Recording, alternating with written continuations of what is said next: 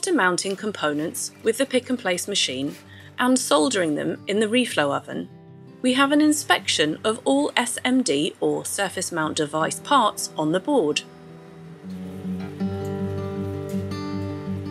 We assemble mostly prototypes.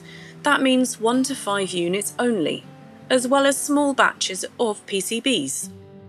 We take high-resolution pictures of every assembly panel in the same way we do for first board inspection and upload the pictures to our system.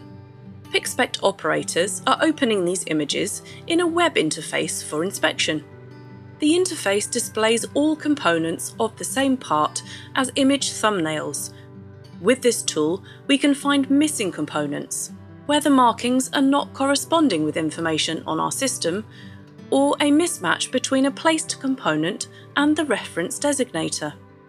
We can also see elements that should not be present, such as misplaced components. We can also evaluate the quality of the soldering and find excessive solder or lack of solder. Mistakes marked by PixPect operators are detailed later in the process to the repair operators.